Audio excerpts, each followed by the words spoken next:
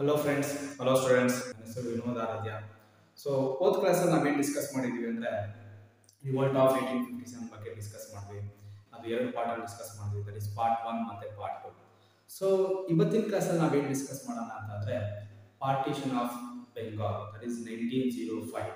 1857 ಇಂದ 1905ಗೆ ಏನಾಯಿತು, ಬೆಂಗಾಲ್ ಪಾರ್ಟಿಷನ್ ಯಾಕಾಯಿತು, ಮತ್ತು ಮಾಡರೇಟ್ ಮತ್ತು ಎಕ್ಸ್ಟ್ರೀಮಿಸ್ಟ್ ನಡುವೆ ಏನೇನು ಆಯಿತು, ಮತ್ತು INC ಇಂಡಿಯನ್ ನ್ಯಾಷನಲ್ ಕಾಂಗ್ರೆಸ್ ಯಾವಾಗ ಎಸ್ಟಾಬ್ಲಿಷ್ ಆಯಿತು, ಯಾರು ಎಸ್ಟಾಬ್ಲಿಷ್ ಮಾಡಿದ್ರು, ಮತ್ತು ವಾಯ್ಸ್ಗಳು ಬಂದ ಮೇಲೆ ನಮ್ಮ ಭಾರತಕ್ಕೆ ಅವ್ರು ಏನೇನು ಕೊಡುಗೆ ಕೊಟ್ಟರು, ಅವರೇನೇನು ತುಂಬ ನೋವು ಕೊಟ್ಟರು, ಅದ್ರ ಬಗ್ಗೆ ನಾವು ಡಿಸ್ಕಸ್ ಮಾಡ್ಕೊಂತ ಹೋಗೋಣ ಫ್ರೆಂಡ್ಸ್, ಸ್ಟೂಡೆಂಟ್ಸ್. ಇವತ್ತಿನ ಕ್ಲಾಸ್ ನಾನು ಹೇಳ್ದಂಗೆ ಪಾರ್ಟಿಷನ್ ಆಫ್ ಬೆಂಗಾಲ್ ಬಗ್ಗೆ ಡಿಸ್ಕಸ್ ಮಾಡ್ಕೊಂತ ಹೋಗೋಣ. So let's right history.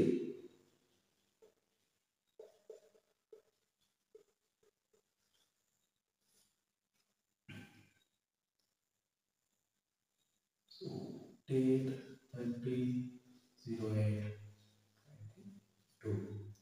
So the topic is partition of Bengal.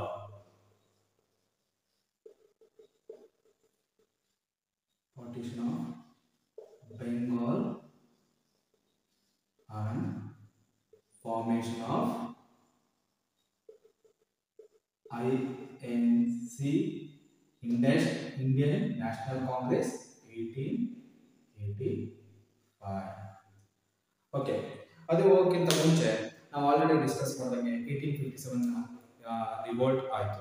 So 1857 revolt ಆದಮೇಲೆ ಕ್ವೀನ್ ವಿಕ್ಟೋರಿಯಾ ಅವರು ಬಂದರು.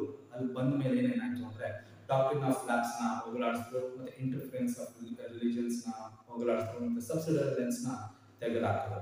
ಬಟ್ ಆ ಮೂರಲ್ಲಿ ಒಂದೇ ಒಂದು ಬ್ರಿಟಿಷರು ನಡ್ಕೊಂಡು ಹೋಗಿದ್ದು ಅಂದರೆ that is interference of religion. ಮತ್ತೆ ಇನ್ನು ಮಿಕ್ಕಿದ್ದು ಯಾರು ಡಾಕ್ಟ್ರಿನ್ ಆಫ್ ಲ್ಯಾಬ್ಸ್ ಮತ್ತು ಸಬ್ಸಿಡರಿಯನ್ಸ್ ಮತ್ತು ಏನೇನು ಆ್ಯಕ್ಟ್ ಅಂದರು ಅದು ನಂಬಿಕೆ ಅವಸ್ಥೆಗೆ ಮಾತ್ರ ಮತ್ತೆ ಮುಂದುವರಿತಾ ಹೋಯಿತು. ಸೊ ಇವಾಗ ಏನು ಅಂತಂದರೆ ಈ ನಾವು ಪಾರ್ಟಿಷನ್ ಆಫ್ ಬೆಂಗಾಲ್ ಅದು 1905ಗೆ ನಡೀತು, ಮತ್ತು ಫಾರ್ಮೇಷನ್ ಆಫ್ 1885. ಸೊ 1857 ಇಂದ 1905 ತನಕ ಏನೇನು ನಡೀತು, ಸೊ ಅದನ್ನೇ ನಾವು ಡಿಸ್ಕಸ್ ಮಾಡ್ಕೊಂತ ಹೋಗ್ತಿರೋದು. ಏನಾಯ್ತು ಅಂದ್ರೆ ಅವಾಗ ಗ್ರೋತ್ ಆಫ್ ನ್ಯಾಷನಲಿಸಮ್, ಅಂದ್ರೆ ದೇಶಾಭಿಮಾನ ಜಾಸ್ತಿ ಆಯ್ತು. ಪ್ರತಿಯೊಬ್ಬರು ಜನರಿಗೂ ದೇಶಾಭಿಮಾನ, ನಮ್ಮ ದೇಶ ಅಂತ ಒಳೊಳಗೆ ಮಾತುಕತೆ ಆಯಿತು. ಬಟ್ 1857 ರಿವೋಲ್ಟ್ ಬಗ್ಗೆ ನಾವು ಡಿಸ್ಕಸ್ ಮಾಡಿದಾಗ ಅಲ್ಲಿ ಒಂದು ಫೇಲ್ಯೂರ್ ಆಗಿದ್ದು ಯಾವುದು ಅಂದರೆ ನ್ಯಾಷನಲಿಸಮ್ ಇದ್ದಿಲ್ಲ. ಏನಕ್ಕೆ ನ್ಯಾಷನಲಿಸಮ್ ಇದ್ದಿಲ್ಲ ಅಂದರೆ ಕಮ್ಯುನಿಕೇಶನ್ ಸರಿ ಇದ್ದಿಲ್ಲ. ಅಂದರೆ ಕಮ್ಯುನಿಕೇಶನ್ ಬೇಕಾದಾಗ ಏನೇನು ಬೇಕು, ಮಾಡರ್ನ್ ಮೀನ್ ಆಫ್ ಟ್ರಾನ್ಸ್ಪೋರ್ಟೇಷನ್, ಒಂದು ಪೋಸ್ಟ್, ಅಂಚೆ, ಇಲ್ಲಾಂದ್ರೆ ಟ್ರೈನಲ್ಲಿ ಕೂತಾಗ ಏನಾಗುತ್ತೆ ಅಂದರೆ ಒಂದು ಪ್ಲೇಸಿಂದ ಇನ್ನೊಂದು ಪ್ಲೇಸ್ಗೆ ಹೋಗ್ಬೇಕಾದ್ರೆ ಜನರು ಮಾತುಕತೆ ಆಡ್ತಾರೆ, ಅದು ಇದ್ದಿಲ್ಲ. ಮತ್ತು ಪೋಸ್ಟಲ್ ಸರ್ವಿಸಸ್ಸು ತುಂಬ ಕಮ್ಮಿ ಇತ್ತು. ಅದರಿಂದ ನಮ್ಮ ಜನರಿಗೆ ಒಂದು ದೇಶಾಭಿಮಾನ 1857 ಟೈಮಲ್ಲಿ ಆಗಲಿಲ್ಲ. ಅವಾಗ ನಮ್ಮ ಭಾರತದ ಜನರು 1857ನಲ್ಲಿ ಏನು ರೆಬಲ್ ಆದ್ರಲ್ಲ ಅಲ್ಲಿ ತುಂಬ ಏನೋ ಸಾಧನೆ ಮಾಡೋಕ್ಕಾಗಲಿಲ್ಲ ನಮ್ಮ ಇಂಡಿಯನ್ಸ್ ಕೈಯಲ್ಲಿ. ಯಾಕೆಂದರೆ ಇದೇ ಫ್ಯಾಕ್ಟರ್ಸು, ಒಂದು ನ್ಯೂಸ್ ಪೇಪರ್ ಇದ್ದಿಲ್ಲ, ಒಂದು ರೈಲ್ವೆ ಇದ್ದಿಲ್ಲ, ಮತ್ತು ಪೋಸ್ಟಲ್ ಏನೂ ಇದ್ದಿಲ್ಲ. ಬಟ್ ಆದರೆ ಇಲ್ಲಿ ನಾವು ಏನೇನು ನೋಡ್ಬೋದು ಅಂದರೆ, ನಾನು ಇವಾಗ ಏನೇನು ಇದ್ದಿಲ್ಲ ಅಂತ ಹೇಳಿದ್ನಲ್ಲ ಅದೆಲ್ಲ ಈ ಒಂದು ಪೀರಿಯಡಲ್ಲಿ ಬಂತು. ಸೊ ಗ್ರೋತ್ ಆಫ್ ನ್ಯಾಷನಲಿಸಮ್ ಬಗ್ಗೆ ಇವಾಗ ಡಿಸ್ಕಸ್ ಮಾಡ್ತಾ ಹೋಗೋಣ.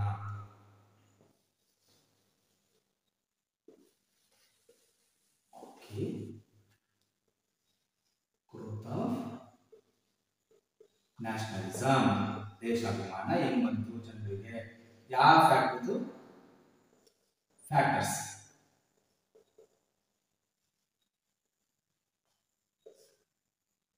ಅದ್ರ ಬಗ್ಗೆ ಡಿಸ್ಕಸ್ ಮಾಡ್ಕೊಂತ ಹೋಗೋಣ. First, press. That was a important factor ನಮ್ಮ ಜನರಿಗೆ ದೇಶಾಭಿಮಾನ ಬರಕ್ಕೆ. Second, English education.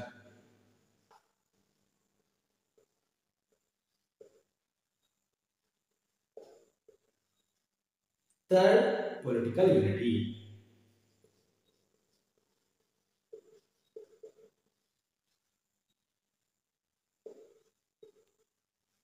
Fourth,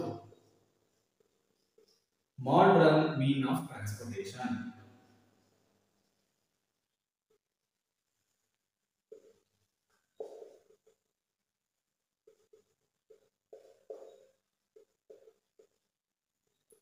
fifth, lord Lipton. ಇವರು ಯಾರು ಅಂದ್ರೆ ವಾಯ್ಸ್ರಾಯ್. ಸೊ ಇವ್ರ ಬಗ್ಗೆ ನಾವು ಡೀಟೇಲ್ ಆಗಿ ಡಿಸ್ಕಸ್ ಮಾಡೋಣ. ಈ ಲಾರ್ಡ್ ಲಿಪ್ಟನ್ ಯಾರಿದ್ದಾರೆ ವಾಯ್ಸ್ರಾಯ್? This is very very important students friends. ಇವರು ನಮ್ಮ ಭಾರತಕ್ಕೆ ಬಂದಾಗ ವಾಯ್ಸ್ರಾಯ್ ಆಗಿ ಏನೇನು ಆಯ್ತು ಅದ್ರ ಬಗ್ಗೆ ಡಿಸ್ಕಸ್ ಮಾಡ್ಕೊಂತ ಹೋಗೋಣ. ಸೊ ಸಿಕ್ಸ್ತ್, ಇಲ್ಬರ್ಟ್ ಬಿಲ್ ಅಂತ ಹೇಳ್ತಾರೆ. ಸೊ ಇದೆಲ್ಲ ಫ್ಯಾಕ್ಟರ್ಸ್ ನಾವು ಬರೀತಿರೋದು. ಈ ಫ್ಯಾಕ್ಟರ್ಸ್ ಇಂದ ಗ್ರೋತ್ ಆಫ್ ನ್ಯಾಷನಲಿಸಂ ಆಯಿತು. ಏನಂದ್ರೆ ನಮ್ಮ ಜನರಿಗೆ ದೇಶಾಭಿಮಾನ ಜಾಸ್ತಿ ಬಂತು. Ilbert bill controversy.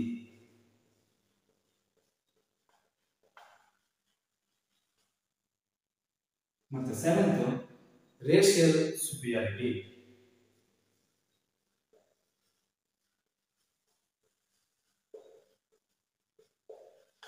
ಸೊ ಇದೇನು ನಾವು ಫ್ಯಾಕ್ಟರ್ಸ್ ಇವಾಗ ನೋಟ್ ಡೌನ್ ಮಾಡ್ಕೊಂಡಿದೀವಲ್ಲ, ಇದರಿಂದ ನಮ್ಮ ಭಾರತದ ಜನರಿಗೆ ತುಂಬಾ ದೇಶಾಭಿಮಾನ ಜಾಸ್ತಿ ಬಂತು. ಈ ಫ್ಯಾಕ್ಟರ್ಸ್ ನಮ್ಮ ಜನರಿಗೆ ಎಫೆಕ್ಟ್ ಆಯಿತು. ಫಸ್ಟ್ ಏನಾಯ್ತು ಅಂದ್ರೆ ಪ್ರೆಸ್. ನೇಮ್ ಹೇಳ್ದಂಗೆ ಪ್ರೆಸ್ ಬಂದ್ಮೇಲೆ ಏನಾಗುತ್ತೆ ಅಂತಂದ್ರೆ ಪತ್ರಿಕೆಗಳು ಹೋಗುತ್ತೆ, ನ್ಯೂಸ್ ಪೇಪರ್ಸ್. ಸೊ ಒಬ್ಬರಿಂದ ಹೋಗುತ್ತೆ, ಎಲ್ಲಾ ಜನರಿಗೆ ಸೇರ್ಕೊಂಡು ಆಮೇಲೆ ಆ ಪತ್ರಿಕೆಯಲ್ಲಿ ಏನ್ ಬರ್ತಿರ್ತಾರೆ ಅಂದ್ರೆ ಈ ವಾಯ್ಸ್ರಾಯ್ ಬಂದು ಬ್ರಿಟಿಷ್ ಅವರಿಂದ ಇದು ಅನ್ಯಾಯ ಆಯ್ತು, ಅದಾಯ್ತು, ಇದಾಯ್ತು ಅಂದ್ರೆ ಏನೇ ಒಂದು ದಿನಚರಿಗಳಲ್ಲಿ ಏನೇ ಆದ್ರೂ ಕೂಡ ಹಿಂಸೆ ಏನಾದ್ರೂ ನಮ್ಮ ಜನರಿಗೆ ಅವಾಗ ಗೊತ್ತಾಗ್ತಿತ್ತು. ಅವಾಗ ಈ 1857 ಇಂದ 1905 ಮಧ್ಯದಲ್ಲಿ. ನೆಕ್ಸ್ಟ್ ಒಂದು ಇಂಗ್ಲಿಷ್ ಎಜುಕೇಶನ್. ನಾನು ಅವಾಗ 1857 ರಿವೋಲ್ಟ್ ಆಗೋ ಟೈಮಲ್ಲಿ ಒಂದು ಇಂಗ್ಲಿಷ್ ಎಜುಕೇಶನ್ ಬಗ್ಗೆ ಡಿಸ್ಕಸ್ ಮಾಡಿದ್ವಿ. ಅದನ್ನ ಇಂಟ್ರೊಡ್ಯೂಸ್ ಮಾಡಿದ್ದು ಯಾರು ಅಂದ್ರೆ ಇಂಟ್ರೊಡ್ಯೂಸ್ ಮಾಡಿದ್ದು ಲಾರ್ಡ್ ವಿಲಿಯಂ ಬೆಂಟಿಕ್, ರೆಕಮೆಂಡ್ ಮಾಡಿದ್ದು ಲಾರ್ಡ್ ಮಿಕೋಲೆ. ಅದ್ಯಾವ ಚಾರ್ಟರ್ ಆಕ್ಟ್ ಅಲ್ಲಿ ಅಂದ್ರೆ 1813 ಚಾರ್ಟರ್ ಆಕ್ಟ್ ಅಲ್ಲಿ 1,00,000 ಪರ್ ಇಯರ್ ಅಂತ ಡಿಸ್ಕಸ್ ಮಾಡಿದ್ವಿ. ಆ ಇಂಗ್ಲಿಷ್ ಎಜುಕೇಶನ್ ಏನಾಯ್ತು ಅಂದ್ರೆ ನಮ್ಮ ಭಾರತದವರು ಅಂದ್ರೆ ನಮ್ಮ ಜನರು, ಅವರ್ ಪೀಪಲ್ ಅದನ್ನ ಕಲ್ತರು, ಇಂಗ್ಲಿಷ್ ಎಜುಕೇಶನ್ ಕಲ್ತರು. ಅವ್ರದ್ದು ಒಂದು ಇಂಟೆನ್ಷನ್ ಏನಿತ್ತು ಅಂದ್ರೆ ಯಾರು ಕಲ್ತರು ಅಂದ್ರೆ ಒಂದು ಅಪ್ಪರ್ ಕ್ಲಾಸ್ ಪೀಪಲ್ಸ್ ಕಲ್ತರು. ಏನೇನು ಕಲ್ತರು ಅಂದ್ರೆ ನಾವು ಬ್ರಿಟಿಷ್ ಅಡ್ಮಿನಿಸ್ಟ್ರೇಷನ್ ಅಲ್ಲಿ ಕೆಲಸ ತಗೊಂಡು ಅಲ್ಲಿ ಏನಾದ್ರು ಮಾಡಿ ನಾವು ಅಲ್ಲಿಂದಲೂ ಸ್ವತಂತ್ರ ತಗೊಬಹುದು. ಸ್ವತಂತ್ರ ತಗೊಬಹುದು ಅಂದ್ರೆ ಯಾಕೆ ಅಂದ್ರೆ ಒಂದು ಕಾನ್ಸ್ಟಿಟ್ಯೂಷನ್ ಫಾರ್ಮ್ ಮಾಡಬಹುದು. ಕಾನ್ಸ್ಟಿಟ್ಯೂಷನ್ ಅಂದ್ರೆ ಏನು ಅಂದ್ರೆ ಒಂದು ಕಾನ್ಸ್ಟಿಟ್ಯೂಷನ್ ರಿಫಾರ್ಮ್ಸ್ ಮಾಡಬಹುದು ನಾವು ಅಂತ ಹೇಳಿದ್ರು. ಇದ್ರ ಬಗ್ಗೆ ನಾವು ಆಮೇಲೆ ಡಿಸ್ಕಸ್ ಮಾಡೋಣ ಡೀಟೇಲ್ ಆಗಿ. ಕಾನ್ಸ್ಟಿಟ್ಯೂಷನ್ ರಿಫಾರ್ಮ್ಸ್ ಅಂದಾಗ ಕಾನ್ಸ್ಟಿಟ್ಯೂಷನ್ ಒಂದು ಟಾಪಿಕ್ ಬರುತ್ತೆ, ಅದ್ರ ಬಗ್ಗೆ ಡಿಸ್ಕಸ್ ಮಾಡೋಣ. ಅಂದ್ರೆ ಕಾನ್ಸ್ಟಿಟ್ಯೂಷನ್ ಅಂದ್ರೆ ಒಂದು ಆಕ್ಟ್ ಅಂದ್ರೆ ಎಲ್ಲದಕ್ಕೂ ಒಂದು ತಿದ್ದುಪಡಿ ಮಾಡೋದು.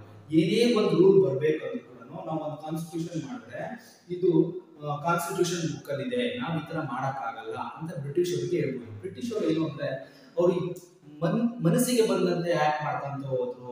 ಸೊ ಅದಕ್ಕೆ ಇಂಗ್ಲಿಷ್ ಎಜುಕೇಶನ್ ತಂದಾಗ ಅಪ್ಪರ್ ಕ್ಲಾಸ್ ಪೀಪಲ್ ಏನ್ ಮಾಡ್ತಾರೆ ಅಂದ್ರೆ ಬ್ರಿಟಿಷ್ ಅಡ್ಮಿನಿಸ್ಟ್ರೇಷನ್ ಅಲ್ಲಿ ಕೂತಿ ಕಾನ್ಸ್ಟಿಟ್ಯೂಷನ್ ರಿಫಾರ್ಮ್ಸ್ ಬಗ್ಗೆ ಕಾನ್ಸ್ಟಿಟ್ಯೂಷನ್ಸ್ ರಿಲೇಟೆಡ್ ಏನೇನಿದೆ ಅದನ್ನ ನಾವು ತಯಾರು ಮಾಡಬಹುದು ಅಂತ ಅನ್ಕೊಂಡ್ರು. ನೆಕ್ಸ್ಟ್ ಏನಾಯ್ತು ಅಂದ್ರೆ ಒಂದು ಪೊಲಿಟಿಕಲ್ ಯೂನಿಟಿ ಏನು ಅಂತಂದ್ರೆ ಕ್ವೀನ್ ವಿಕ್ಟೋರಿಯಾ ಅವರು ಬಂದ್ರು ಇವಾಗ 1857 ಅಲ್ಲಿ ಇಂಗ್ಲೆಂಡ್ ರಾಣಿ ಬಂದ ಮೇಲೆ ಏನಾಯ್ತು ಅಂದ್ರೆ ನಮ್ಮ ಜನರಿಗೆ ಒಂದು ಪೊಲಿಟಿಕಲ್ ಯೂನಿಟಿ ತರ ಆಯ್ತು. ಅಂದ್ರೆ ಒಂದೇ ಒಂದು ರೂಲ್. ಸೊ ಯಾರು ಒಂದು ಕ್ವೀನ್ ವಿಕ್ಟೋರಿಯಾ ಏನ್ ಹೇಳ್ತಾರೋ ಅದೊಂದೇ ರೂಲ್ ಎಲ್ಲ ನಮ್ಮ ದೇಶಕ್ಕೆ. ನಮ್ಮ ದೇಶದಲ್ಲಿ ಎಲ್ಲಿದೆ ನಮ್ಮ ಇಂಡಿಯನ್ ಮ್ಯಾಪ್ ಚಿಕ್ಕದಾಗಿ ಬರ್ತೀನಿ, ಸಾರಿ ಫ್ರೆಂಡ್ಸ್. ಎಲ್ಲ ಒಂದೇ ರೂಲ್. ಅವಾಗ ಏನಾಗಿತ್ತು ಅಂದ್ರೆ ಅವಾಗ ಒಂದೇ ರೂಲ್ ಇತ್ತಿಲ್ವಾ 1857 ಟೈಮಲ್ಲಿ ಅಂದಾಗ ಅವಾಗ ಒಂದು ಪ್ರೆಸಿಡೆನ್ಸಿ ತರ ನಮ್ಮ ಭಾರತದಲ್ಲಿ ಪ್ರೆಸಿಡೆನ್ಸಿ ರೀಜನ್ ತರ ಬೇರೆ ಬೇರೆ ರೀಜನ್ ಆಗಿತ್ತು. ಒಂದು ಮಡ್ರಾಸ್ ಪ್ರೆಸಿಡೆನ್ಸಿ ಅಂತ ಇತ್ತು, ಇನ್ನೊಂದು ಕಲ್ಕಟ್ಟ ಪ್ರೆಸಿಡೆನ್ಸಿ ಅಂತ ಇತ್ತು, ಇನ್ನೊಂದು ಅಲಹಾಬಾದ್ ಪ್ರೆಸಿಡೆನ್ಸಿ ಮತ್ತೆ ನಾರ್ತ್ ವೆಸ್ಟ್ ಪ್ರೆಸಿಡೆನ್ಸಿ. ಅವಾಗೆಲ್ಲ ಇಂಟರ್ಲಿಂಕ್ ಇದ್ದಿಲ್ಲ. ಅಂದ್ರೆ ಇಲ್ಲಿ ಒಂದು ರೂಲ್ ಇದ್ರೆ ಇಲ್ಲೇ ಒಂದು ಬೇರೆ ರೂಲ್ ತರ ಇತ್ತು, ಇಲ್ಲೊಂದು ಬೇರೆ ರೂಲ್ ತರ ಇತ್ತು. ಇವಾಗ ಆತರ ಇಲ್ಲ. ಒಂದು ಪೊಲಿಟಿಕಲ್ ಯೂನಿಟಿ, ಒಂದು ಇಂಗ್ಲಿಷ್ ರಾಣಿ ಏನೇ ಒಂದು ಡಿಸ್ಕಸ್ ಮಾಡಿದ್ರು ಏನೇ ಒಂದು ಆಕ್ಟ್ ತರಬೇಕಂದ್ರು ಒಂದು ಭಾರತ ದೇಶಕ್ಕೆ ಮಾತ್ರ ತರ್ತಾ ಇದ್ರು. ಅವಾಗ ನಮ್ಮ ಭಾರತ ದೇಶದ ಜನರಿಗೆ ದೇಶಾಭಿಮಾನ ತುಂಬಾ ಜಾಸ್ತಿ ಆಗ್ತಾಯಿತ್ತು. ಏನಂದ್ರೆ ಒಬ್ಬರಿಂದ ಕಮ್ಯುನಿಕೇಶನ್ ಆಗಿ ಒಂದೇ ಇರ್ತಿತ್ತು, ಏನೇ ಆಕ್ಟ್ ಬಂದ್ರು ಕೂಡ. Okay, next modern mean of transportation. Modern mean of transportation ಯಾರು ತಂದಿದ್ದು ಅಂದ್ರೆ ಲಾರ್ಡ್ ಡಾಲೋಸಿಯರ್ ತಂದ್ರು. ಯಾವಾಗ 1853 ತಂದ್ರು. ಓಕೆ, ಅವ್ರು ತಂದ್ರಲ್ಲ ಮಾಡರ್ನ್ ಮೀನ್ ಆಫ್ ಟ್ರಾನ್ಸ್ಪೋರ್ಟೇಷನ್ ಒಂದು ಟ್ರೈನ್ ಫೆಸಿಲಿಟೀಸ್ ತಂದ್ರು. ಅವ್ರು ಏನಕ್ಕೆ ತಂದ್ರು ಅಂದ್ರೆ ನಮ್ಮ ಭಾರತ ಜನರಿಗೆ ಒಳ್ಳೇದಾಗಬೇಕು ಅಂತ ತರಲಿಲ್ಲ.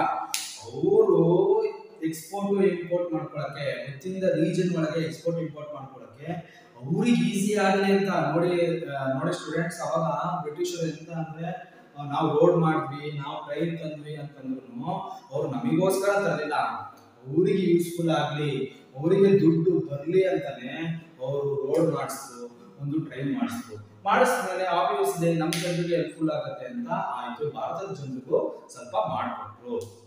Next lord Lytton. ಈ ಲಾರ್ಡ್ ಲಿಟ್ಟನ್ ಇವ್ರ ಬಗ್ಗೆ ಡಿಸ್ಕಸ್ ಮಾಡೋಣ. ಲಾರ್ಡ್ ಲಿಟ್ಟನ್ ಒಬ್ರು ವಾಯ್ಸ್.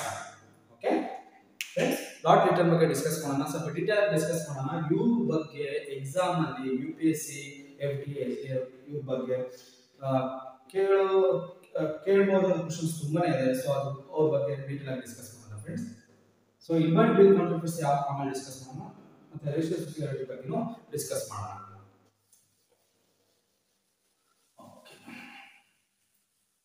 ಓಕೆ, ಲಾರ್ಡ್ ಲಿಟ್ಟನ್ ಇದನ್ನು ಟೈಪ್ ಮಾಡೋಣ. ಓಕೆ, ಸೊ ಲಾರ್ಡ್ ಲಿಟ್ಟನ್ ಅವರು ಯಾವ ಪೀರಿಯಡ್ ಅಲ್ಲಿ ಇದ್ರು ನಮ್ಮ ಭಾರತದಲ್ಲಿ? 1876 ಇಂದ 1880 ವರೆಗೂ ಇದ್ರು. ಅವ್ರು ಇದ್ದಷ್ಟು ಒಂದು 4 ರಿಂದ 5 ವರ್ಷ ಇದ್ರಲ್ಲ, ಅವ್ರು ಇದ್ದಷ್ಟು ವರ್ಷ ನಮ್ಮ ಭಾರತಕ್ಕೆ ತುಂಬಾನೇ ತಲೆನೋವಾಗಿದ್ರು. ಅವ್ರು ಏನಂತ ಕರೀತಿದ್ರು ಅಂದ್ರೆ ನಮ್ಮ ಭಾರತದಲ್ಲಿ ರಿಯಾಕ್ಷನರಿ ವಾಯ್ಸ್ ರಾಯ್ ಅಂತ ಕರೀತಿದ್ರು.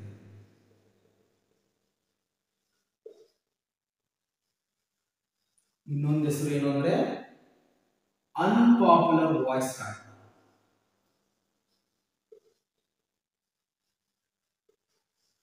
ಓಕೆ, ಈ ರಿಯಾಕ್ಷನರಿ ವಾಯ್ಸ್ ರಾಯ್ ಏನಕ್ಕೆ ಅಂತಂದ್ರೆ ಅವ್ರು ಎಲ್ಲದಕ್ಕೂ ರಿಯಾಕ್ಷನ್ಸ್ ತೋರಿಸ್ತಾ ಇದ್ರು, ಚಿಕ್ಕ ವಿಷಯಕ್ಕೂ ರಿಯಾಕ್ಷನ್ಸ್ ತೋರಿಸ್ತಾ ಇದ್ರು. ನಾವು ಅದ್ರ ಬಗ್ಗೆ ಡಿಸ್ಕಸ್ ಮಾಡೋಣ. ಇನ್ನೊಂದು ಅನ್ಪಾಪ್ಯುಲರ್ ವಾಯ್ಸ್ ರಾಯ್ ಅಂತ ಕರೀತಿದ್ರು. ನಿಮ್ಮ ಕ್ವಶನ್ಸ್ ಅಲ್ಲಿ ಯಾರಾದ್ರೂ ಅನ್ಪಾಪ್ಯುಲರ್ ವಾಯ್ಸ್ ರಾಯ್ ಅಂತ ಏನಾದ್ರು ಕೇಳಿದ್ರೆ ಅದು ಲಾರ್ಡ್ ಲಿಟ್ಟನ್ ಅಂತ ನೀವು ಅನ್ಕೊಬಹುದು. ಓಕೆ, ರಿಯಾಕ್ಷನ್ ವಾಯ್ಸ್ ಅಂತದ್ದು ಏನೇನ್ ಮಾಡಿದ್ರಪ್ಪ, ಸೊ ಅದ್ರ ಬಗ್ಗೆ ನಾವು ಡಿಸ್ಕಸ್ ಮಾಡೋಣ. ಅವರು ಬಂದ ತಕ್ಷಣನೇ 1876 ಅಲ್ಲಿ ಬಂದ್ರಲ್ಲ ಅವರು, ಇನ್ನೊಂದೊಂದು ಹೆಸರು ಮಾಡ್ಬಿಟ್ಟೆ.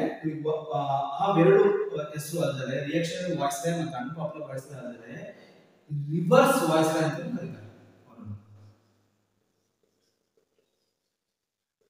ಏನ್ ರಿವರ್ಸ್ ವಾಯ್ಸ್ ರಾಯ್ ಅಂದ್ರೆ ನಾವೇನ್ ಭಾರತದವ್ರಿಗೆ ನಾವೇನ್ ಅನ್ಕೊಂಡಿರ್ತೀವ ಹಿಂಗಾದ್ರೆ ಚೆನ್ನಾಗಿ ಅಂದ್ರೆ ಕಂಪ್ಲೀಟ್ ಅಪೋಸಿಟ್ ಆಗಿ ಮಾಡ್ತಾ ಇದ್ರು ಅವರು. ಸೊ ಅದಕ್ಕೆ ರಿವರ್ಸ್ ವಾಯ್ಸ್ ರಾಯ್ ಅಂತ ಹೇಳ್ತಾರೆ. ಓಕೆ, ಅವ್ರು ಬಂದ ತಕ್ಷಣ ಏನಾಯ್ತು ಅಂದ್ರೆ 1876 ಗೆ ಬಂದು 1880 ತನಕ ಇದ್ರು. ಸೊ ಅದ್ರ ಬಗ್ಗೆ ಮಾತ್ರ ಡಿಸ್ಕಸ್ ಮಾಡೋಣ ನಾವು. 1876 ಬಂದ ತಕ್ಷಣ ನಮ್ಮ ಭಾರತದಲ್ಲಿ ಫಮೈನ್ ಅನ್ನೋದು ಬಂತು. ಏನಂದ್ರೆ ಫಮೈನ್ ಅಂದ್ರೆ ತುಂಬಾ ಅಂದ್ರೆ ಒಂದು ಡೆಕ್ಕನ್ ಇಂದ ಟು ಕನ್ಯಾಕುಮಾರಿ,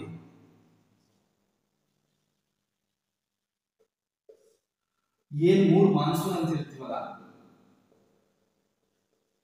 ಬೆಳೆ ಅಂತಾರಲ್ಲ, ಅದು ಬರಲೇ ಇಲ್ಲ.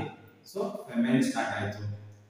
ಅವಾಗ ಎಲ್ಲೋ ತಿನ್ನಕ್ಕೆ ಅನ್ನ ಮತ್ತೆ ಏನಾದ್ರು ನಮ್ಮ ಜನರಿಗೆ ಏನಾದ್ರು ತಿನ್ಬೇಕು ಅಂತಂದಾಗ ಯಾರಿಗೂ ಏನೂ ಸಿಗ್ಲೇ ಇಲ್ಲ, ಮತ್ತೆ ದುಡ್ಡಂತೂ ಇರ್ಲೇ ಇದ್ದಿಲ್ಲ. ಯಾಕಂದ್ರೆ 1857 ನಾವು ಡಿಸ್ಕಸ್ ಮಾಡಿದಂಗೆ ಒಂದು ಜಮೀನ್ದಾರ್ ಸಿಸ್ಟಮ್ ತಂದ್ರು, ರೈತವಾಡಿ ಸಿಸ್ಟಮ್ ತಂದ್ರು, ಮಾಲ್ವಾಡಿ ಸಿಸ್ಟಮ್ ತಂದ್ರು, ಅವ್ರು ಟ್ಯಾಕ್ಸ್ ಕಟ್ಟಬೇಕಾಗಿತ್ತು. ಬಟ್ ಅವ್ರು ಬಂದಾಗ ಲಾರ್ಡ್ ಲಿಟ್ಟನ್ ಬಂದಾಗ ಫೆಮೈನ್ ಬಂತಲ್ಲ, ಊಟ ಮಾಡಕ್ಕೆ ಏನೂ ಇದ್ದಿಲ್ಲ ಜನರಿಗೆ. ಅವಾಗ 10 ಮಿಲಿಯನ್ ಅಂದ್ರೆ 1,00,00,000 ಜನ ತೀರೋದು ಅಂದ್ರೆ ಸತ್ತೋದ್ರು. ಬಟ್ ಇವರು ಅದಕ್ಕೆ ಏನ್ ಮಾಡಿದ್ರು ಅಂದ್ರೆ, ಈ ಗೌರ್ಮೆಂಟ್ ಗವರ್ನೆನ್ಸ್ ಇತ್ತಲ್ಲ, ಅವಾಗ ಯಾರು ಸರಿಯಾಗಿ ನೋಡ್ಕೊಂಡಿಲ್ಲ ಆ ಟೈಮಲ್ಲಿ. ಅವಾಗ ಫೆಮೇನ್ ಜೊತೆನೂ ಕಾಲರ ಅಂತ ಒಂದು ರೋಗನೂ ಬಂತು, ಮತ್ತೆ ಫೀವರ್ ಅನ್ನೋದು ಬಂತು, ಜ್ವರನೂ ಬಂತು. ಸೊ ಹೊಟ್ಟೆ ಹಸಿವು ಅಂತೂ ಬಂದಿತ್ತು, ಅದ್ರ ಜೊತೆಗೆ ಕಾಲರ ಮತ್ತೆ ಫೀವರ್ ಬಂತು. 1,00,00,000 ಜನ ಅಷ್ಟು ತೀರೋದು. ಅದು ತೋರಿಸುತ್ತೆ ಇವ್ರು ಎಷ್ಟು ಕೆಟ್ಟದಾಗಿ ಗವರ್ನಮೆಂಟ್ ನಡೆಸ್ಕೊಂತಾ ಇದ್ರು ನಮ್ಮ ಇಂಡಿಯಾದಲ್ಲಿ ಅಂತ ಗೊತ್ತಾಗುತ್ತೆ.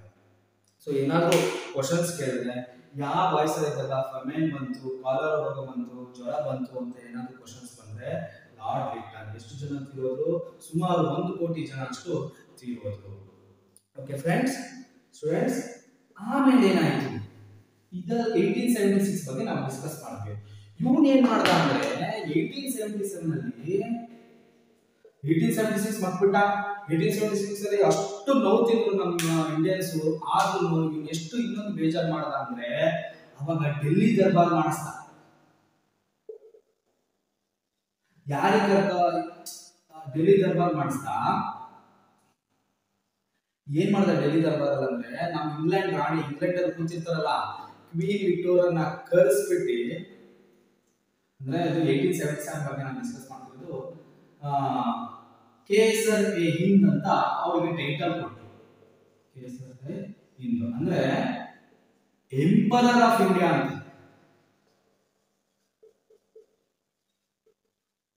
ಚಕ್ರವರ್ತಿ ಅಂತಾರಲ್ಲ, ಇಂಡಿಯನ್ ರೂಲರ್ ಅಂತ ಕರೀತಾರೆ ಅದಕ್ಕೆ. ಯಾರು? ಬ್ರಿಟಿಷ್ ರಾಣಿಗೆ. ಎಲ್ಲಿ? ಡೆಲ್ಲಿ ದರ್ಬಾರಲ್ಲಿ 1877. ಅದು ಇನ್ನೊಂದೇನೋ ಕೇಳ್ಪಟ್ಟಂಗೆ ಇನ್ಶೂರೆನ್ಸ್ ಇಂದ 1877ರಲ್ಲಿ ಡೆಲ್ಲಿ ದರ್ಬಾರಿಗೆ ಅವನು ತುಂಬಾನೇ ಖರ್ಚು ಮಾಡ್ದ ಅಂತ ಹೇಳಿದ್ರು. ಬಟ್ ಜನರಿಗೆ ಆಬ್ವಿಯಸ್ಲಿ ಬೇಜಾರಾಗೇ ಆಗುತ್ತೆ. 1876ರಲ್ಲಿ ಫೆಮೇನ್ ಬಂತು, ಕಾಲರ ರೋಗ ಬಂತು, ಜ್ವರ ಬಂತು, ಅಲ್ಲೇನೋ ದುಡ್ಡು ಖರ್ಚು ಮಾಡಲಿಲ್ಲ. ಇವನು 1877 ಡೆಲ್ಲಿ ದರ್ಬಾರಿಗೆ ನಮ್ಮ ರಾಣಿನ ಕರೆಸ್ಬಿಟ್ಟು, ಇಂಗ್ಲೆಂಡ್ ರಾಣಿನ ಕರೆಸ್ಬಿಟ್ಟು ಕೇಸರ್ ಐ ಹಿಂದ್ ಅಂತ ಒಂದು ಟೈಟಲ್ ಕೊಟ್ಟ. ಟೈಟಲ್ ಕೊಡೋದೇನೋ ಕೊಟ್ಬಿಟ್ಟ. ಓಕೆ, ನಾವು ಓಕೆ ಅಪ್ಪ ಟೈಟಲ್ ಕೊಟ್ಟ ಅಂತ. ಬಟ್ ಇನ್ನೊಂದು ಇನ್ವೆಸ್ಟ್ಮೆಂಟ್ ಆಕ್ಟ್ ಅಂತ ಒಂದು ತಂದ. ಆಕ್ಟ್ ಇನ್ನೊಂದೊಂದು ಆಕ್ಟ್ ತಂದ. ಆಕ್ಟ್ ಅಂತಂದ್ರೆ ಏನು ಅಂದ್ರೆ, ಅವ್ನು ಏನಾದ್ರು ವಾಯ್ಸ್ ಏನಾದ್ರು ಹೇಳ್ಬೇಕಂತ ಜನರಿಗೆ ಅದೊಂದು ಆಕ್ಟ್ ಮುಖಾಂತರ ಹೇಳ್ತಾನೆ. ಆ ಆಕ್ಟ್ ಅಲ್ಲಿ ಏನಾಗುತ್ತೆ ಅಂದ್ರೆ, ಯಾರ್ಯಾರಿಗೆ ಒಂದು ಸರ್ನೇಮ್ ಅಂತ ಇರುತ್ತಲ್ವಾ,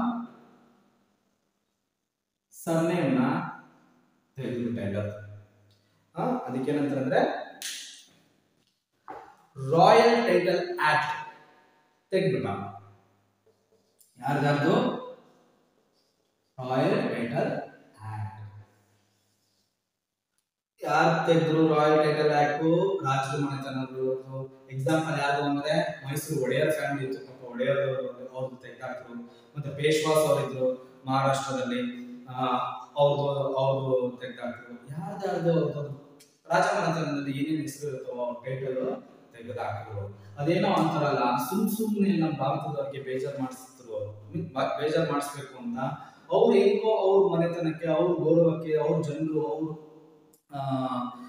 ಅವರು ಇರೋ ಪ್ಲೇಸ್ ಜನರು ತುಂಬಾ ಪ್ರೀತಿಯಿಂದ ಕರೀತಿದ್ರು. ಅದಕ್ಕೂ ಅವ್ರ ಕೈ ಹಾಕಿದ್ರು. ಅದು ರಾಯಲ್ ಟೈಟಲ್ ಆಕ್ಟ್ ಅಂತ ಮಾಡಿ 1877 ಅಲ್ಲಿ ಅದನ್ನು ಜಾರಿಗೆ ತಂದ್ರು. ಎಲ್ಲಾ ಟೈಟಲ್ ಆಕ್ಟ್ ನ ರಿಮೂವ್ ಮಾಡಿದ್ರು. ಸೊ ರಿಮೂವ್ ಮಾಡಿದಾಗಲೇ ಅವರು ರಾಣಿಗೆ ಕೇಸರ್ ಹಿಂದ್ ಅಂತ ಟೈಟಲ್ ಕೊಟ್ಟರು. ಏನಂತ ಅರ್ಥ ಅಂದ್ರೆ, emperor of India, that is Indian ruler ಅಂತ ಅವರು. ಸೊ ಇದೆ ನೋಡಿ. ಯಾಕೆ ನಾವು ಕಲ್ವಿ ಅಂದ್ರೆ, ರಿವರ್ಸ್ ಅಂದ್ರೆ ಏನೇ ಮಾಡಿದ್ರು ರಿವರ್ಸ್ ಆಗಿ ಮಾಡ್ತಾ ಇದ್ದ, ಅನ್ಪಾಪ್ಯುಲರ್ ವಾಯ್ಸ್ ಅಂತಾನೆ ಇದು ಒಂದು ಕಾರಣ ಆಯ್ತು. ನೆಕ್ಸ್ಟ್ ನಾವೇನ್ ಡಿಸ್ಕಸ್ ಮಾಡ್ತೀವಿ ಅಂದ್ರೆ,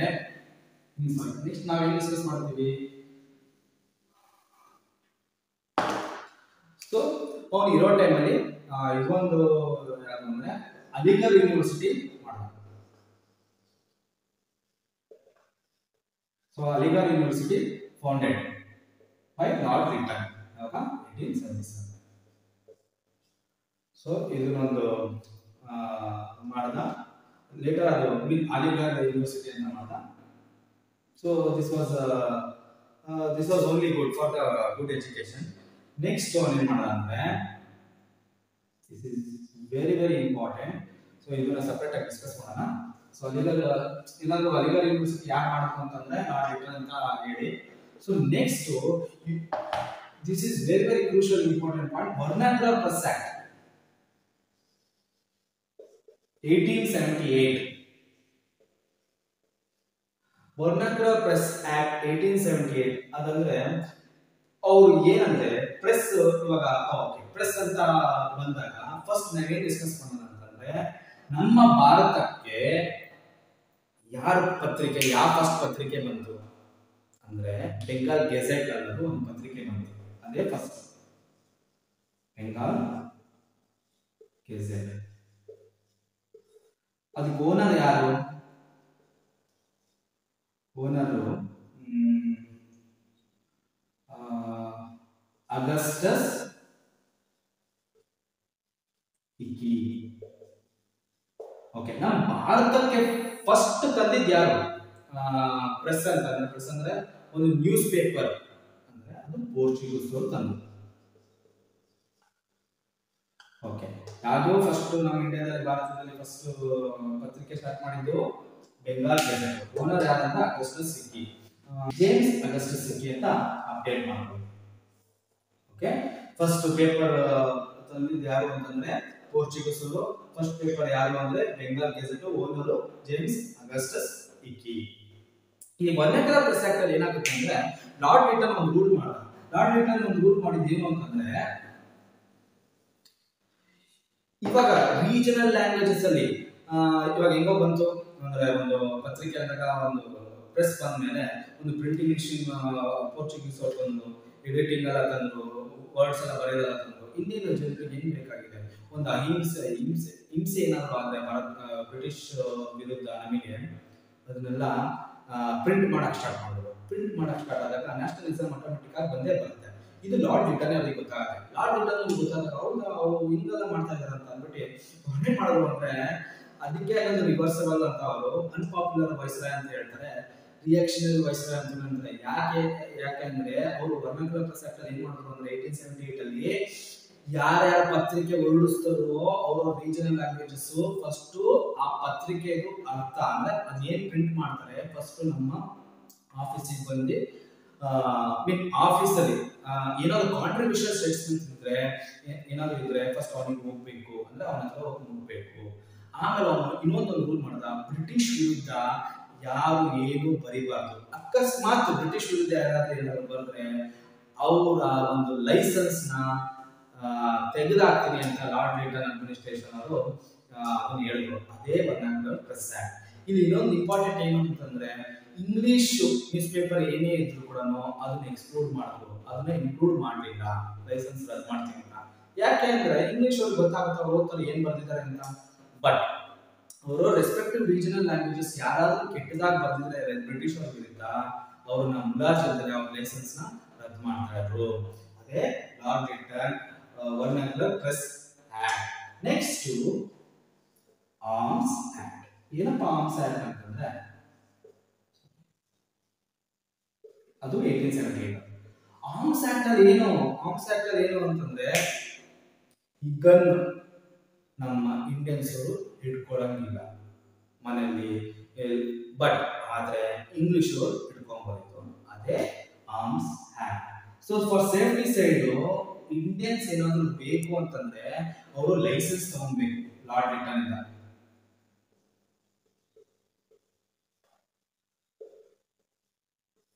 ಲಾರ್ಡ್ ಲಿಟನ್ ಲೈಸೆನ್ಸ್ ಕೊಟ್ಟಾನೆ ನಮ್ಮ ಇಂಡಿಯನ್ಸ್ಗೆ ಗನ್ ಸಿಗ್ತಾ ಇತ್ತು ಆರ್ಮ್ಸ್. ಬಟ್ ಬ್ರಿಟಿಷ್ ಅವರಿಗೆ ಯುರೋಪಿಯನ್ಸ್ ಇರ್ತಾರಲ್ಲ ಅಲ್ಲಿ ಅವರಿಗೆ ಆಟೋಮೆಟಿಕ್ ಆಗಿ ಅಪ್ರೂವ್ ಮಾಡ್ತಾ ಇದ್ರು. ಅವರಿಗೆ ಲೈಸೆನ್ಸ್ ತಗೊಬೇಕು ಅಂತ ಏನೂ ಇದ್ದಿಲ್ಲ. So this is with respect to arms act. So next ನಾವೇನು ಡಿಸ್ಕಸ್ ಮಾಡೋದಂತಂದ್ರೆ ಓಕೆ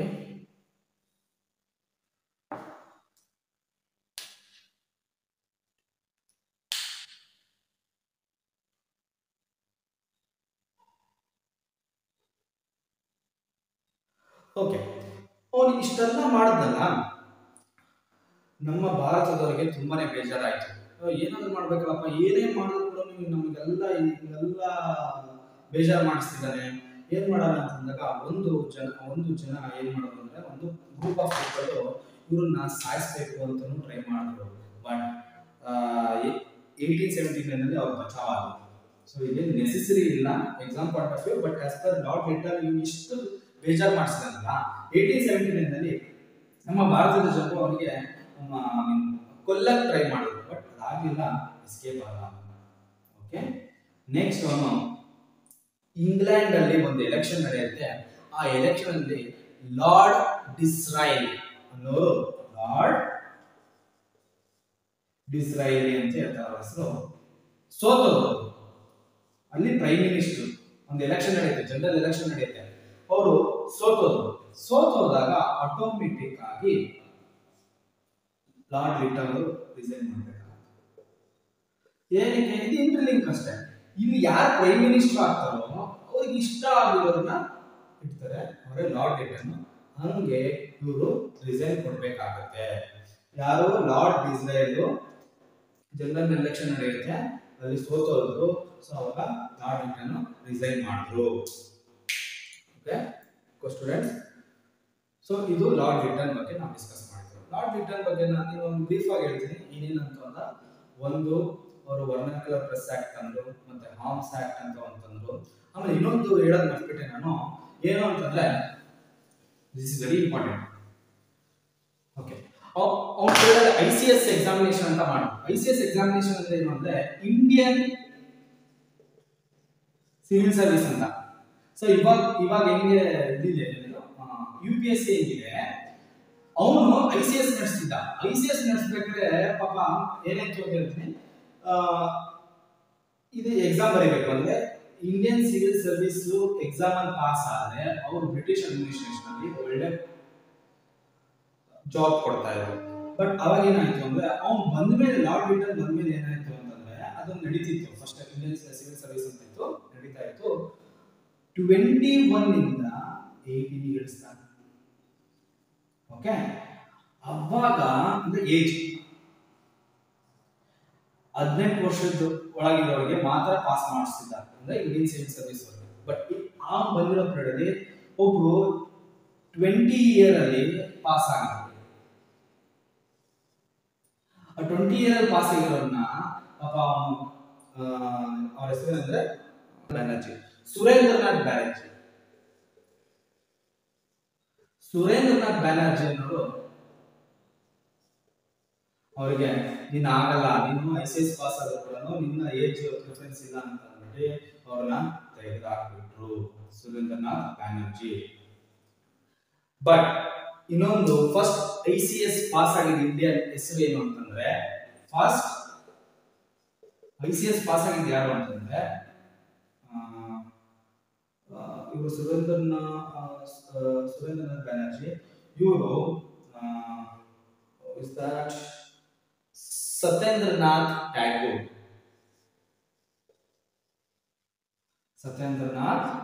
ಟ್ಯಾಗೂರ್.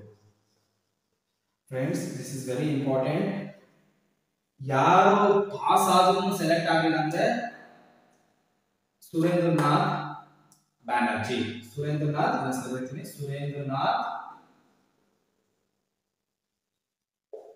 ಬ್ಯಾನರ್ಜಿ. ಇವರಿಗೆ ಏನಾಯ್ತು ಅಂದ್ರೆ 21ರಿಂದ 18 ವರ್ಷಕ್ಕೆ ತಂದ್ರಲ್ಲ, ಮೋಸ್ಟ್ಲಿ 20 ಇಲ್ಲ 21 ವರ್ಷದಲ್ಲಿ ಇರ್ತಾರೆ. ಅದನ್ನ ಲಾರ್ಡ್ ಲಿಟಲ್ ಏನ್ ಮಾಡಿದ್ರು, ನೀನು ಏಜ್ ಇಲ್ಲ, ನಿನಗೆ ಏಜ್ ಮೀರೋಗಿದೆ ಅಂತ ಹೇಳಿ ಅವನನ್ನು ಕಳಿಸ್ಬಿಟ್ರು. ಬಟ್ ಫಸ್ಟ್ ICS ಯಾರಾದ್ರು ಅಂದ್ರೆ ಸತ್ಯೇಂದ್ರನಾಥ್ ಟ್ಯಾಗೂರ್ ಅವರು ಆದ್ರು. This is very important. Next ಇವ್ರು ಏನ್ ಮಾಡಿದ್ರು ಅಂದ್ರೆ, ಸುರೇಂದ್ರನಾಥ್ ಬ್ಯಾನರ್ಜಿ ಏನ್ ಮಾಡಿದ್ರು ಅಂದ್ರೆ, ಇಂಟ್ರೆಸ್ಟಿಂಗ್ ಏನಂತಂದ್ರೆ ಕತೆ, ಲಾರ್ಡ್ ಲಿಟಲ್ ವಿರುದ್ಧ ಅವರು ಧಿಕ್ಕಾರಕ್ಕೆ ಹೋಗಿದ್ರು, ಅಡ್ಮಿನಿಸ್ಟ್ರೇಷನ್ ಹೋಗ್ಬಿಟ್ಟು. ಇಲ್ಲ ಪಾಪ ಅವರೆಲ್ಲ ಅಂದ್ರೆ ICS ಅಂದ್ರೆ ಅಷ್ಟು ಈಸಿ ಅಲ್ಲ, UPSC ಎಕ್ಸಾಮ್ಸ್ ಎಲ್ಲ ಪಾಸ್ ಮಾಡೋದು. ಪಾಪ ಆಗಿನ ಟೈಮಲ್ಲಿ ಅವರು 21 ವರ್ಷದೊಳಗೆ ಅಷ್ಟು ಆ ಲೆವೆಲ್ಗೆ ಓದಿ ಪಾಸ್ ಆದ್ರೂ ಕೂಡ ಲಾರ್ಡ್ ಲಿಟಲ್ ಬಂದ್ಬಿಟ್ಟು ನಿನ್ನ ಏಜ್ ಪೀರಿಯಡ್ ಇಲ್ಲ ಅಂತ ಅಂದ್ಮೇಲೆ ತುಂಬಾನೇ ಬೇಜಾರಾಗಿ ಅವ್ರು ಏನ್ ಮಾಡಿದ್ರು ಅಂದ್ರೆ, ನಾನು ಅಲ್ಲಿ ಬರ್ತೀನಿ, INC ಅಂದ್ರೆ ಇಂಡಿಯನ್ ನ್ಯಾಷನಲ್ ಕಾಂಗ್ರೆಸ್ ಬರೋಕ್ಕಿಂತ ಮುಂಚೆ ಅವರು ಒಂದು ಪೊಲಿಟಿಕಲ್ ಫಾರ್ಮೇಶನ್ ಮಾಡಿದ್ರು, political group of people formation ಮಾಡಿದ್ರು. ಯಾರು ಅಂದ್ರೆ ಅದು ಇಂಡಿಯನ್ ಅಸೋಸಿಯೇಷನ್. ಇಂಡಿಯನ್ ಅಸೋಸಿಯೇಷನ್ ಯಾರು? ಸುರೇಂದ್ರನಾಥ್ ಬ್ಯಾನರ್ಜಿ. ಇಂಡಿಯನ್ ಅಸೋಸಿಯೇಷನ್ ಮಾಡಿ ಒಂದು ಗ್ರೂಪ್ ಆಫ್ ಪೀಪಲ್ ಬ್ರಿಟಿಷ್ ವಿರುದ್ಧ ಮಾತಾಡೋಣ ಅಂತ, ಅವರೇ ಸುರೇಂದ್ರನಾಥ್ ಬ್ಯಾನರ್ಜಿ. ಸೊ ಅದ್ರ ಬಗ್ಗೆ ನಾವು ಡಿಸ್ಕಸ್ ಮಾಡೋಣ.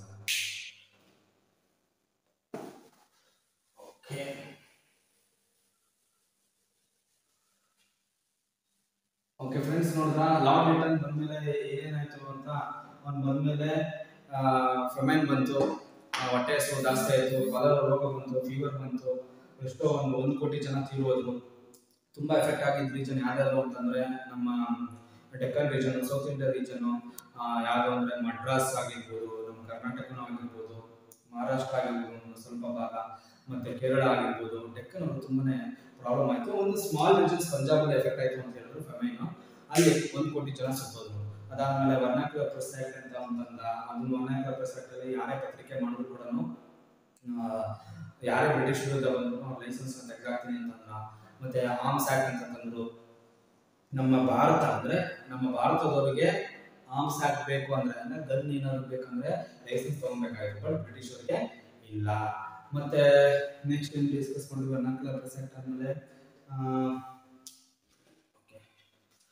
Vernacular press act, arms act ಬಗ್ಗೆ ಡಿಸ್ಕಸ್ ಮಾಡಿದ್ವಿ. ಮತ್ತೆ ಲಾರ್ಡ್ ಡಿಸ್ರೈಲ್ ಅನ್ನೋನು ಇಲ್ಲಿ ಪ್ರೈಮ್ ಮಿನಿಸ್ಟರ್, ಒಂದು ಜನರಲ್ ಎಲೆಕ್ಷನ್ ನಡೀತು ಇಂಗ್ಲೆಂಡ್ ಅಲ್ಲಿ, ಅವ್ರು ಸೋತೋದ್ಮೇಲೆ ಇಲ್ಲಿ ನೀವು ರಿಸೈನ್ ಕೊಡಬೇಕಾಗತ್ತೆ.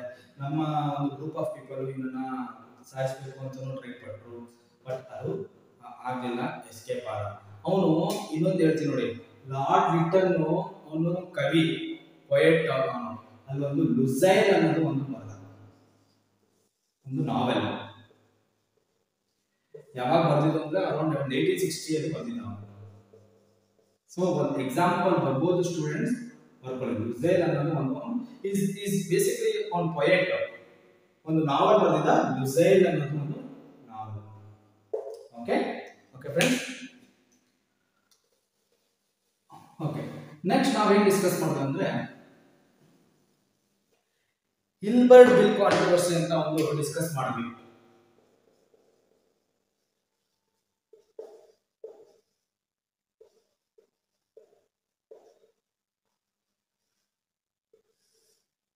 ಸೊ ಇದು 1883 ಅಲ್ಲಿ ಆಯ್ತು. ಏನಿದೆ ಹಿಲ್ಬರ್ಟ್ ಬಿಲ್ ಕಾಂಟ್ರವರ್ಸಿ? ಹಿಲ್ಬರ್ಟ್ ಅಂದ್ರೆ ಅವ್ರದ್ದು ಒಂದು ಹೆಸರು.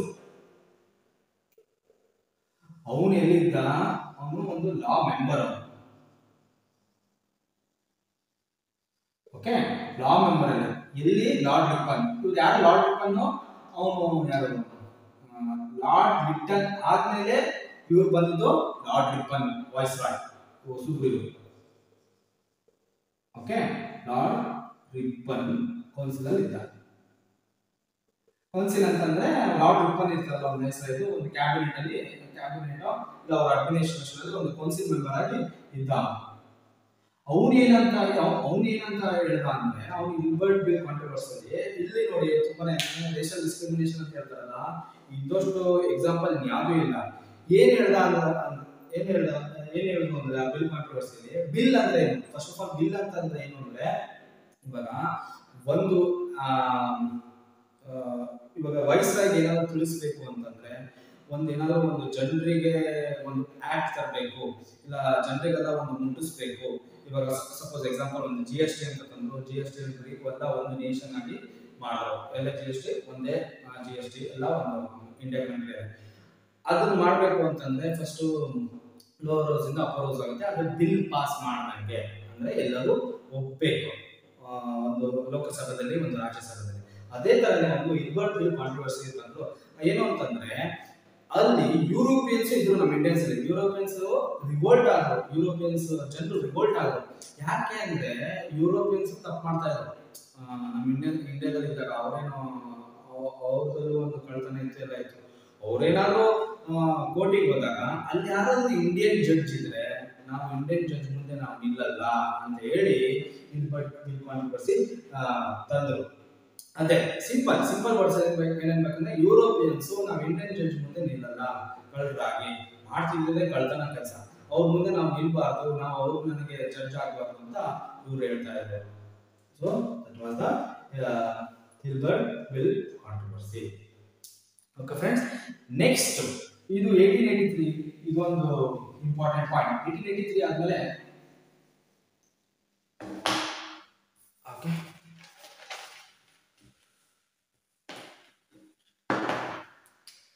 1885 ಬಂದ. So this is very important. ಈ 1885 ಬಂದಾಗ ಒಂದು ಪೊಲಿಟಿಕಲ್ ಪಾರ್ಟಿ ಫಾರ್ಮೇಶನ್ ಆಯಿತು, that is INC, Indian national Congress. ಯಾರಪ್ಪ ಮಾಡಿದ್ದು ಅಂದ್ರೆ AOU. ಅವ್ರೊಬ್ಬರು ಅವ್ರು ಏನಕ್ಕೆ ಫಾರ್ಮೇಶನ್ ಆಯಿತು ಅಂತಂದ್ರೆ ಅದನ್ನ ಹೇಳ್ತೀನಿ. ಇವಾಗ ಒಂದು ರೀಜನ್, ಒಂದು India map, sorry friends, first India map ಬಿಡಿಸ್ತಾ ಇದ್ದೀನಿ, ಯಾರು ಏನು ಮಾಡಿ ಕೆಳಗಡೆ ಬಂದಿಲ್ಲ, ಇದು ಇಂಡಿಯಾ ಮ್ಯಾಪ್ ಅಂತ ನೋಡಿ. ಇವಾಗ ಜನರು ಇಲ್ಲಿ ಇದು ಮಾಡ್ತಾರೆ, ಇಲ್ಲಿ ಇದು ಮಾಡ್ತಾರೆ, ಎಜುಕೇಶನ್ ಮಾಡ್ತಾರೆ, ಅಂದ್ರೆ ಧಿಕಾರ ಹೋಗ್ತಾರೆ, ಇಲ್ಲಿ ಧಿಕಾರ ಹೋಗ್ತಾರೆ, ಇಲ್ಲಿ ಧಿಕಾರ ಹೋಗ್ತಾರೆ, ಇಲ್ಲಿ ಧಿಕಾರ ಹೋಗ್ತಾರೆ. ಇವರಿಗೆ ಒಂದು ಗ್ರೂಪ್ ಆಫ್ ಪೀಪಲ್ ಮಾಡ್ಬಿಟ್ಟು ಒಂದು ನ್ಯಾಷನಲ್ ಪಾರ್ಟಿ ಅಂತ ಕರೆದಿ ಒಂದು ಗ್ರೂಪ್ ಆಫ್ ಪೀಪಲ್ ಅಂತ ಮಾಡಿದಾಗ ANC ಫಾರ್ಮೇಶನ್ ಆಯ್ತಲ್ಲ, ಆಯ್ತಪ್ಪ ಬರ್ರಿ ನೀವು ಒಂದು ಗ್ರೂಪ್ ಆಫ್ ಪೀಪಲ್ ಮಾಡಿ ಇದೊಂದು ಪಾರ್ಟಿ ಮಾಡ್ಕೊಳ್ಳಿ. ನೀವು ಒಂದು ಪಾರ್ಟಿ ಮಾಡಿದ್ರೆ ನೀವು ಏನೇ ಬ್ರಿಟಿಷ್ ವಿರುದ್ಧ ಏನಾದ್ರು ಹೇಳ್ಬೇಕು ಅಂತಂದ್ರೆ ಒಂದು ಕಡೆ ಬಂದು ಹೇಳಿ ಅಂತ ಹೇಳಿದ್ರು. ಅದು ಪಾರ್ಟಿ ಹೆಸರು ಏನು ಅಂದ್ರೆ Indian national Congress, that is INC.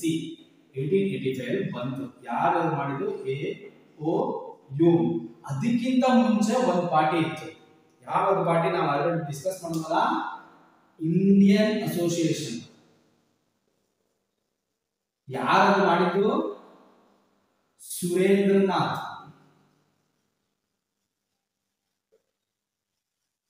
Banerjee. ಯಾರು? ಪಾಪ ICS ಅಂದ್ರೆ ಇಂಡಿಯನ್ ಸಿವಿಲ್ ಸರ್ವಿಸ್ ಅಲ್ಲಿ ಪಾಪ ಅವನ್ನ ರಿಜೆಕ್ಟ್ ಮಾಡಿದ್ರಲ್ಲ, ಅವನೇ ಇಂಡಿಯನ್ ಅಸೋಸಿಯೇಷನ್ ಫಸ್ಟ್ ಸ್ಟಾರ್ಟ್ ಮಾಡಿದ. INC ಫಸ್ಟ್ ಪಾರ್ಟಿ ಅಲ್ಲ ನಮ್ಮ Indian association first party. Okay, ಇದನ್ನ ಇನ್ನೊಂದಾಗಿ ಕರೀತಾರೆ ಸೇಫ್ಟಿ ವಾಲ್.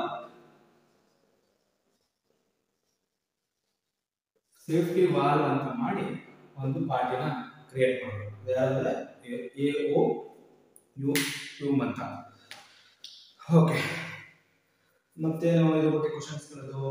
ಓಕೆ, ಆವಾಗ 1885 ಅಲ್ಲಿ ಯಾರು ವಾಯ್ಸ್ರಾಯ್ ಇದ್ರು, ಯಾರು ಸೆಕ್ರೆಟರಿ ಇದ್ರು, ಅದ್ರ ಬಗ್ಗೆ ಡಿಸ್ಕಸ್ ಮಾಡೋಣ. ಸೊ ವಾಯ್ಸ್ರಾಯ್ ಯಾರು, ಸೆಕ್ರೆಟರಿ ಯಾರು? ಸೊ ವಾಯ್ಸ್ರಾಯ್ ಇದ್ದು ಲಾರ್ಡ್ ಡಫ್ರಿನ್. ಇದಪ್ಪ ಮತ್ತೆ ಲಾರ್ಡ್ ಡಫ್ರಿನ್ ಬಂದ್ರು ಅಂತ ಅನ್ಕೊಂಡ್ಬಿಡಿ. ಲಾರ್ಡ್ ಡಫ್ರಿನ್ ಯಾರು ಅಂತಂದ್ರೆ ಫಸ್ಟ್ ಲಾರ್ಡ್ ಲಿಟನ್ ಇದ್ರು. ಓಕೆ, ಲಾರ್ಡ್ ಲಿಟನ್ ಆಮೇಲೆ ಲಾರ್ಡ್ ರಿಪ್ಪನ್ ಬಂದ್ರು. ಸೊ ಲಾರ್ಡ್ ರಿಪ್ಪನ್ ಆಮೇಲೆ ಲಾರ್ಡ್ ಡಫ್ರಿನ್. ಓಕೆ, ಇವರು ಅವಾಗ ವಾಯ್ಸ್ರಾಯ್ ಇದ್ರು. ಯಾವಾಗ? 1885. ಯಾವುದು? Indian national Congress 1885. ಯಾರು ಕಂಡಿದ್ದು? Indian AOU. Indian INC first ಇದ್ದಿದ್ದು ಯಾವುದು ಅಂದ್ರೆ Indian association.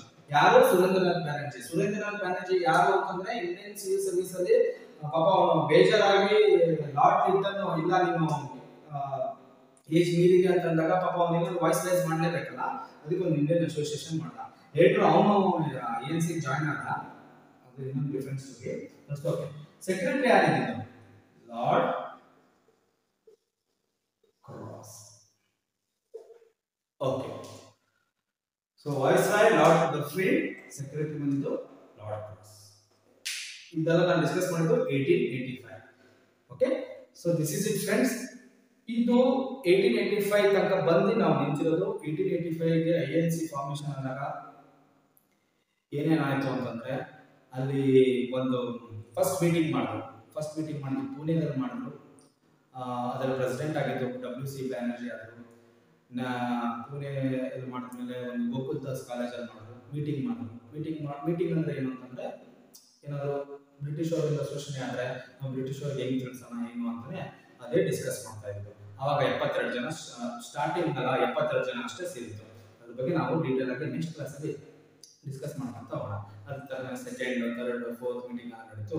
Unity in diversity ನಮ್ಮ ಇಂಡಿಯನ್ಸ್ ಅಂತ ಅಂತೀವಲ್ಲ, ಅಲ್ಲೂ ಪಾಪ first meeting, second meeting, third meeting ಅಂತ ಬಂದಾಗ ಸೆಕೆಂಡ್ ಥರ್ಡ್ ಮೀಟಿಂಗ್ ಅಲ್ಲಿ ಅರೌಂಡ್ ಥರ್ಡ್ ಮೀಟಿಂಗ್ ಅಲ್ಲಿ ಮುಸ್ಲಿಮ್ಸ್ ಅವರಿಗೆ ಪಾಪ ಪ್ರೆಸಿಡೆನ್ಶಿಪ್ ಕೊಟ್ಟರು, ಮತ್ತೆ ಕ್ರಿಶ್ಚಿಯನ್ ಅವರಿಗೆ ಫೋರ್ತ್ ಇದರಲ್ಲಿ ಫೋರ್ತ್ ಮೀಟಿಂಗ್ ಅಲ್ಲಿ ಕ್ರಿಶ್ಚಿಯನ್ಸ್ ಅವರಿಗೆ ಬಿಟ್ಕೊಟ್ರು, ದಟ್ ಈಸ್ ಪ್ರೆಸಿಡೆಂಟ್. ಪಾಪ ಎಲ್ಲ ನಮ್ಮ ಜನರು, ನಾವು ಇಂಡಿಯನ್ಸ್ ಎಲ್ಲರೂ ಸೇರಿ ನಾವು ಬ್ರಿಟಿಷ್ ವಿರುದ್ಧ ಹೋರಾಡೋಣ ಅಂತ ಅನ್ಕೊಂಡು ಪಾಪ ಮೀಟಿಂಗ್ ಮಾಡ್ಕೊಂತ ಹೋದ್ರು. ಮೀಟಿಂಗ್ ಮಾಡಿದ್ರು. ಆ ಮಾಡ್ಬೇಕಾದ್ರೆ ಅವ್ರ ಮೀಟಿಂಗ್ ಯಾಕೆ ಮಾಡ್ತಿದ್ರು ಅಂದ್ರೆ ಒಂದು ಕಾನ್ಸ್ಟಿಟ್ಯೂಷನ್ ರಿಫಾರ್ಮ್ಸ್ ಮಾಡೋಣ ಅಂತ ಮೀಟಿಂಗ್ ಮಾಡಿದ್ರು. ಕಾನ್ಸ್ಟಿಟ್ಯೂಷನ್ ತಂದ್ರೆ ಏನಾಗುತ್ತೆ, ನಮ್ಮ ಇಂಡಿಯನ್ಸ್ಗೆ ಒಳ್ಳೇದಾಗುತ್ತೆ.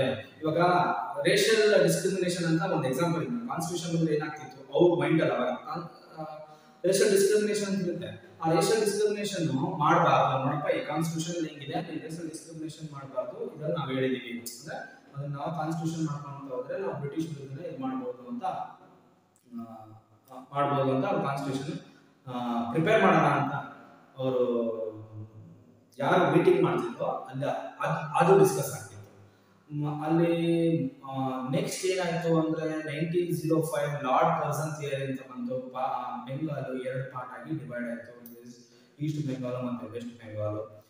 ಆಮೇಲೆ ನಮ್ಮ ಇಂಡಿಯನ್ಸ್ ಅಲ್ಲೇ ಮಧ್ಯದಲ್ಲಿ ಡಿವೈಡ್ ಆಯ್ತು. ಅಲ್ಲೇನಾಯ್ತು ಅಂದ್ರೆ ಮತ್ತೆ ಇಂಡಿಯಾ ಮತ್ತೆ ಮುಸ್ಲಿಂ ಬೇರ್ಪಡೆ ಆಯ್ತು. ಯಾರು ಮಾಡಿದ್ದು ಅಂದ್ರೆ ಲಾರ್ಡ್ ಕರ್ಜನ್ ಅವರೇ.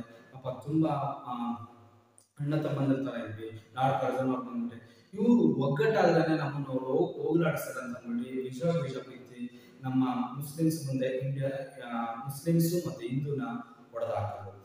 ಅದೇ ಲಾರ್ಡ್ ಕರ್ಜನ್ ಥಿಯರಿ. ನಾವು ಅದ್ರ ಬಗ್ಗೆನೂ ಡಿಸ್ಕಸ್ ಮಾಡ್ಕೊಂತ ಹೋಗೋಣ. ಆಮೇಲೆ ನಮ್ಮ ಭಾರತದಲ್ಲೇ ಮೂರು ತರ ವಿಭಾಗದಲ್ಲಿ ನಾವು ಡಿಸ್ಕಸ್ ಮಾಡ್ಕೊಂತ ಹೋಗೋಣ. ಒಂದು ಮಾಡರೇಟ್, ಮಾಡರೇಟ್, ಎಕ್ಸ್ಟ್ರೀಮಿಸ್ಟ್ ಮತ್ತೆ ಗಾಂಧಿ ನಿರಂತರ ಅಂತಾರೆ, ಅದನ್ನು ನಾವು ಡಿಸ್ಕಸ್ ಮಾಡ್ಕೊಂತ ಹೋಗೋಣ. So thank you friends. ಈ ವಿಡಿಯೋದಲ್ಲಿ ನಿಮಗೆ ಇನ್ನೇನಾದ್ರೂ ಹೆಚ್ಚು ಮಾಹಿತಿ ಬೇಕು ಅಂತಂದ್ರೆ ದಯವಿಟ್ಟು ತಿಳಿಸಿ, ನಾವು ಅದ್ರ ಬಗ್ಗೆ ಡಿಸ್ಕಸ್ ಮಾಡ್ಕೊಂತ ಹೋಗೋಣ. ಸೊ ಎಲ್ಲರಿಗೂ thank you students, thank you friends. Once again ನಾವು ನೆಕ್ಸ್ಟ್ ವಿಡಿಯೋದಲ್ಲಿ ಮೀಟ್ ಆಗೋಣ. Thank you very much.